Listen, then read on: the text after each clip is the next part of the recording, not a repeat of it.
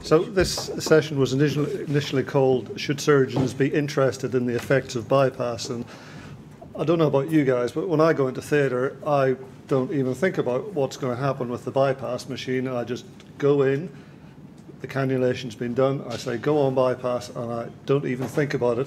That's until something goes wrong, and then I suddenly become very interested in the effects of bypass and how long it's going to last and what the perfusion pressure is and whether we're oxygenated and whether the patient's going to have a stroke. So I renamed it "Should We Worry About the Effects of Bypass?" because that's basically what we're using the bypass to support the patient, but actually we're worried all the time about the effects the bypass has on the patient. So my initial comment is we don't worry about it, but we should worry about it. Now, bypass is safe, and I'll reiterate that. Bypass is safe, but the perceptions linger. If you speak to any cardiologist, they always say, oh, can you do this off bypass because we don't want the patient to have bypass? Well, that doesn't make sense because bypass is perfectly safe, and I have yet to see any convincing evidence that doing a procedure off pump is any safer than doing it on pump. And again, the TAVI cardiologists, they want to do the TAVIs because it avoids bypass. Again, that's rubbish. It's perfectly safe doing an aortic valve replacement on bypass. And if those of you who've ever tried to do a transapical TAVI with the cardiologists, and there's no reversal of heparin and everything's bleeding and the pressure's up and down and there's complete loss of control and your purse string goes in the apex and there's blood squirting out everywhere, how can that be safer than doing it on bypass? So again, I think this perception that bypass is not safe is just being perpetuated all the time. But bypass initially was not safe, and I was just going to go through some of the crazy inventions that you think these were only 50, 60 years ago, but actually if they'd been done today, you'd be struck off if you'd tried to do this to a patient. So in the beginning, back in the 20s, 30s, 40s, there were various ingenious operations like sort of doing shunts and doing pulmonary artery bandings, and then people tried cooling the patient where they'd sort of stick them in an ice bath, wait till they went isostolic, very quickly did what they had to do, and then massaged them back while they were rewarming. And again, that didn't really catch on when you think you probably only did those operations when the patient were at a very advanced stage of their disease. It's no wonder it really didn't catch on. And then the other crazy thing they did was to suture a sort of cone onto the right atrium and try and close the ASD through a bucket of blood with a patient with right heart failure who had advanced progression of their ASD with pulmonary hypertension. And again, you can imagine the very worst cases had the very highest mortality. So people were tasked with trying to develop some sort of cardiac support. So they needed three things. They needed anticoagulation, they needed a pump, and they needed some way to oxygenate the blood. So anticoagulation wasn't a problem. Heparin was well known about and a very effective anticoagulant. What they didn't have was protamine, so they couldn't reverse it.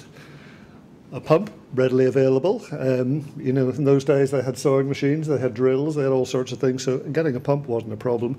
And then trying to oxygenate the blood, that's where people really had a bit of a problem. So this chap is Dr. Mustard of the Mustard operation, and he came up with this pump here. Well, I would call it a pump in the loosest sense of the word. It's a contraption. And this, do I have a pointer? No, it doesn't work. But at the top where those glass cylinders are, he would perfuse the blood through a pair of rhesus monkey lungs that were being ventilated at the same time. And you can imagine that didn't work very well, and he couldn't actually get a patient to survive with that. So they dropped that very quickly. Then came Dr. Gibbon, and he sort of took a slightly more scientific approach to it and actually did get a patient to survive. And I think he operated on 6 patients, it might not have been as many as that, and with 1 long-term survivor, but he became slightly disillusioned with it. But he is credited as the first person to really put cardiopulmonary bypass on the map.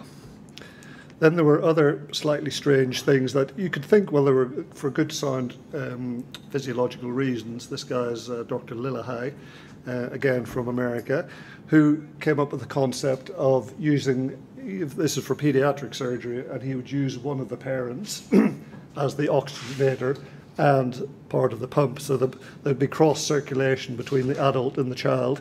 And again, it's one of the few operations where there could be a 200% mortality, and indeed there was. And this sort of went up.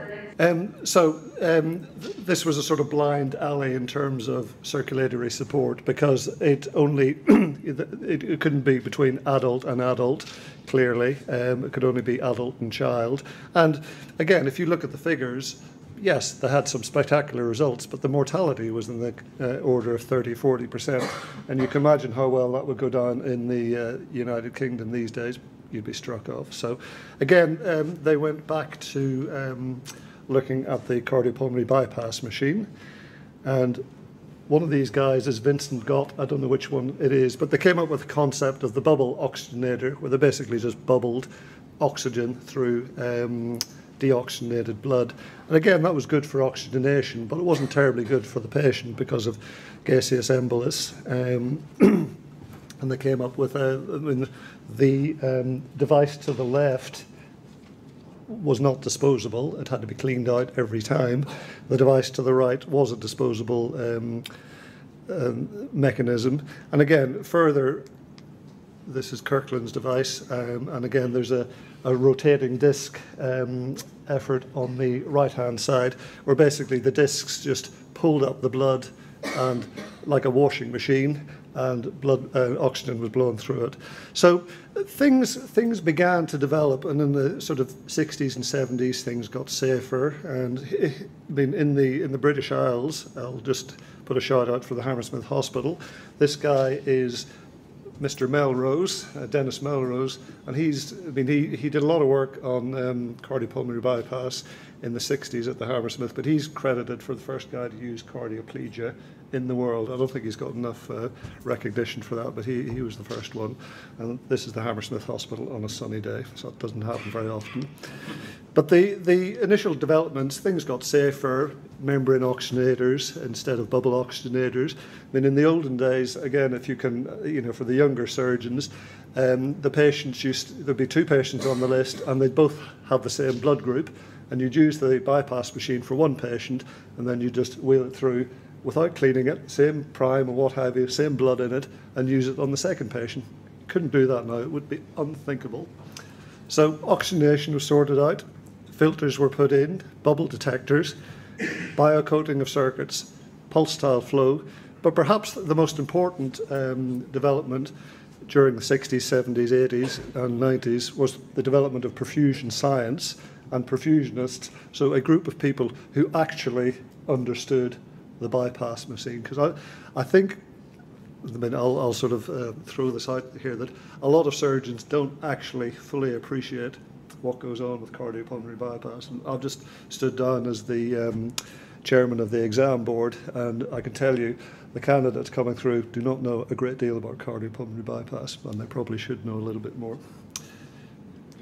So we all know about the effects of bypass, and again, I don't want to sort of tread on the following speaker's toes, but there are various clinical effects, the most sort of devastating ones being stroke and pulmonary edema. The hematological ones, the white cell activation, thrombocytopenia, hemolysis, and there are various inflammatory phenomena.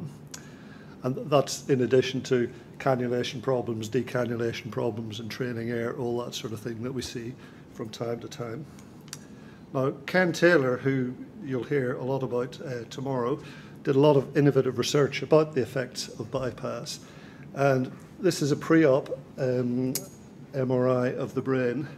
This one was taken 30 minutes post-op. Okay, this is a routine set of coronaries. If you'd seen the right-hand side 6 days afterwards, the anaesthetist would turn the ventilator off and say, "I'm sorry, there's nothing we can do for the patient." But this is actually what happens to your brain half an hour after bypass. So there is a profound effect, not just on the brain, but on all the tissues. And most of the patients do absolutely fine. So Again, with the development of mini bypass, and I know somebody's going to talk about mini bypass, I'm very pleased to hear what the definition of mini bypass is going to be, but the developments in mini bypass have focused research on the various integral components of bypass, but what can be done to improve things, to attenuate the effects of bypass, and it's also led to various therapies for the devastating effects of bypass. And also the rise of mini bypass has challenged a lot of preconceptions. And again, I know somebody's talking about what we should be measuring, but this business of setting the cardiac output, to me, doesn't make any sense. All those parameters were worked out on patients who were not anaesthetised, perfectly healthy, and they're not the patients that we deal with on a daily basis. And again, you don't need a huge oxygenator. I mean, if you're going to operate on an elephant, you need a big oxygenator. If you're going to operate on a 60-kilogram person, you do not need a big oxygenator. So how do we measure the adequacy of perfusion? But again, somebody else is going to talk about that. So the first things that we can do about making bypass a little bit safer is how we manage the suction. Okay, and at the Hammersmith, we rarely use the sump sucker. We use the cell saver, put it back, process it, and we get that sort of stuff back in the patient. If you leave the sucker in, churning away without anybody looking at it, the stuff that actually comes out of the suction vent and back into the tubing looks like that. And you can guess that there's somewhere, even if that settles for half an hour, it's still going to have a bit of gaseous embolus in it. Sorry, this slide hasn't come up very well. It's supposed to be a video.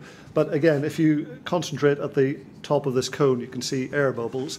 And this is active air removal. So it's not just a bubble detector. This is a bubble detector connected to a centrifugal pump. And as soon as it detects the bubbles are taken out straight away. And we used this for a while at the Hammersmith. And it was very good, because even if you got air in the right atrium and you were entraining air, it would just stop the pump, reset it, suck the air back out into the right atrium, suck the blood out of the right atrium, prime itself, and off it will go again without you having to do anything. Now, if you get air in the venous line and you lose it to the perfusionist, you're there breaking the pump with a jug of water, trying to get everything back before you go back on bypass again. So things like this, when you've got a mini bypass circuit, to me are actually safer than conventional bypass. Then again, if you have retrograde priming, antegrade priming, with conventional bypass, which is the blue line, you get huge swings in hematocrit for the first couple of minutes before it finally settles down. Whereas if you use mini bypass and proper priming, retrograde and antegrade, you get very little swing in the hematocrit, and you get a preserved hematocrit as well. Then again, other things, active venous drainage, so kinetic venous drainage, not depending on gravity. Absence of a venous reservoir, I think, is a help.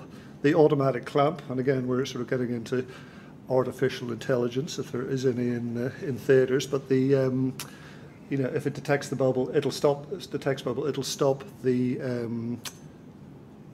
machine and clamp the aortic line without you even having to think about it. And also, as I said, cell salvage, developments in biocoating and priming. And again, if we go back to the oxygenator, this is a standard oxygenator, and this is the surface that you need. Okay, with mini bypass, it's about 4 times smaller. You can get perfectly good oxygenation with that. So why do you need that? So for me, mini bypass, although it's not ideal and there is a long learning curve, it has challenged the preconceptions that we all labour under. And the results, there's less transfusion, there's less product use, there's less microemboli, both sort of particulate and gaseous, and there's less inflammatory response. And we believe it's better for the patient, but I think we need a trial to actually prove that. Now, at the Hammersmith, we've done some experimental models, and this one is very neat. Now, I'm still not sure, I've been showing this slide for years, whether the toxin from this beetle comes from a sting or a bite, but wherever it comes from, if you put it on a patient's skin, you'll get a sterile blister. So if you then put the patient on bypass, activated white cells will go into this blister, and you can take them out and have a look at them without any other contamination of other activated white cells or platelets or red blood cells or what have you. So it's a very nice, neat little model that was developed by Betsy Evans, I don't know if Betsy is here today, and Ken Taylor. And then we used that to do a trial between mini bypass and conventional bypass, and looked at whether inflammation was more apparent in the standard bypass, which we believed, and yes, it was. And there's the reference if you want to look at that. And Gianni Angelini supervised that trial. And again, using this model, we've been able to sort of suggest sort of attenuating the effects of bypass by using different components or by using various treatments. And one of these is sulforaphane pre-treatment. Now, this is a compound that appears in green vegetables. And I put my name on this because I did suffer for this research. I had to drink broccoli smoothies for 5 days, morning, noon and night. And I can tell you, there were 6 of us that did it, and I was in the group of 3 that didn't vomit every time that we did it. It was absolutely awful. But it did show that my white cells did not react to an inflammatory stimulus after I'd had that. So the take-home message here is eat more broccoli, do what your mother says. Okay, so that's an innovative approach to sort of pre-treatment that may become standard practice, we don't know. And then there are other things. At the Hammersmith, we were big fans of a protein, and Ken Taylor and his group did a lot of work on the adhesion properties of white cell counts on bypass. And there's obviously inflammation activated on bypass, and the white cells would become sticky, they'd start rolling on the endothelium, and they'd start migrating. But if you gave the patient a protein, it would attenuate this effect, and the cell behavior was modified. So I'm going to finish off just by saying that cardiopulmonary bypass is safe, and the challenge is to keep it safe. Keep worrying, keep interested, and keep researching. And finally, I don't know if you guys know who this is. This is Sir Anthony McCoy, or everybody knows him in Northern Ireland as Tony McCoy. He was a fantastic jockey. He was the champion jockey for about 20 years in the UK, and he's a legend in this part. But when he retired, he said, "It's not about me." He said, "I couldn't have done it without the horse." Okay, and I would sort of make a tribute to the perfusionists that we work with, because it's not about us, because without the perfusionists, we'd be nothing. Okay, thank you.